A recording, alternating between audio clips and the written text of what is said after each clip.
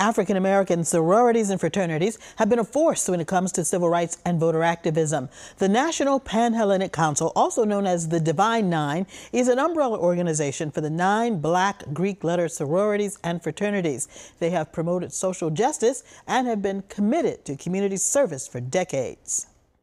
We've been fighting for the right to vote since the inception of our organization, and still today, our fight continues. Efforts to make it harder for marginalized people of color to participate in the political process are proliferating across the country. Thus, our sorority will continue to do what we do best and have done repeatedly: protect our right to vote. And joining me now is Elsie Cooke-Holmes. She is the National President of the Delta Sigma Theta sorority. Welcome to our program, Elsie. Thank you so much, Karen. It is great to be here. I've long admired your program, and I am And I've long admired you. So first, let's talk about how the Deltas developed a commitment to voter education and getting out the vote. That commitment started a long time ago. We were founded on the campus of Howard University in 1913 by 22 collegiate women, and they were focused on social action from the very beginning. The first public act by our sorority was the Women's Suffrage March of 1913. And even though that march was really fighting for the rights of women's suffrage, and Black women were not even included when the suffrage law was initially passed, we still fought for those rights from the very beginning, and we still officially marched in the Women's Suffrage March. And ever since that time, we have been very much focused on social action. We had a vigilance committee that started in the 20s, really focused on anti-lynching, on anti-poll tax laws, and continue to fight for civil rights. We started our Social Action Commission, which is where most of our civic engagement falls under. That was started almost 60 years ago in 1963.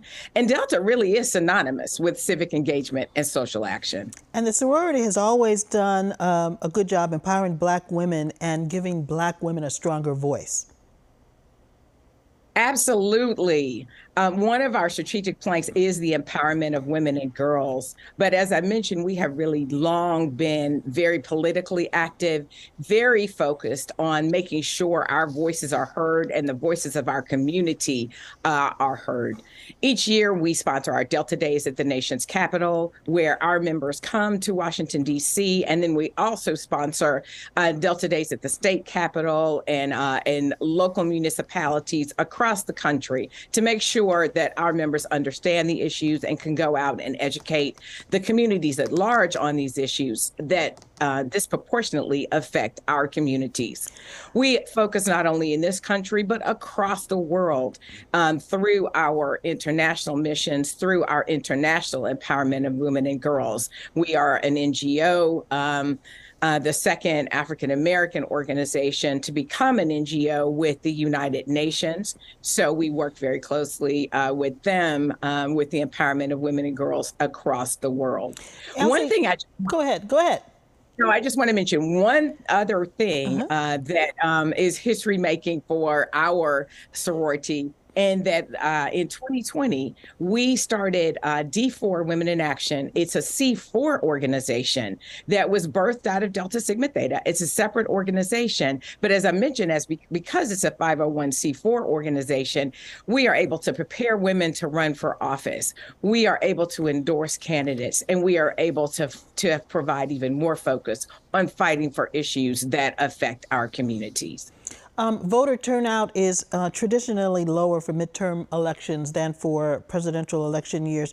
What are the Deltas doing in this area to persuade more people to get out to the polls? We are really focused on a number of things. One key thing is voter protection. So we entered into 2 lawsuits with in the state of Texas as well as the state of Georgia with the NAACP Legal Defense Fund in order to look at protecting and fighting for the rights voters that are being stripped away every day.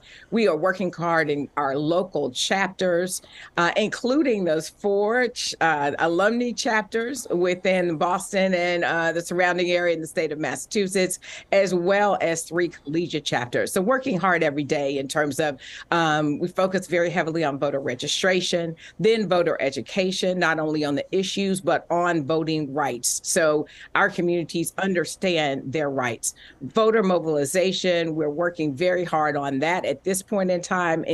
We know we're in that early voting for a number of municipalities, and leading up to November 8th, really looking at the voter mobilization through our organization, through our partnerships with the Divine Nine, through our partnerships with things like Oprah and Own Your Vote, to make sure that our voices are heard, because there is power in our collective voices. And again, that all-important voter protection that we continue to focus on.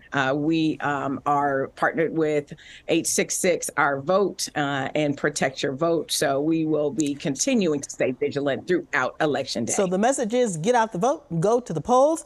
Elsie Cooke, National President of Delta Sigma Theta, thanks for joining us today. And thanks to all of you for watching. Be sure to follow us on Facebook, Instagram, and Twitter at Cityline 5.